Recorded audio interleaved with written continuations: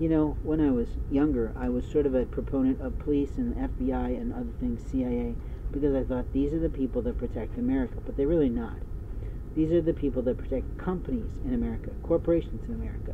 And the fool in America thinks, I'm in charge of you because I want to be in charge of you, just like a child. I'm going to do this because I want to. I want to do it, so I'm going to do it. Do you get the implication of the tone? That these are childish behaviors that you're exhibiting in front of yourself, in front of God, in front of anyone else who knows what you're doing.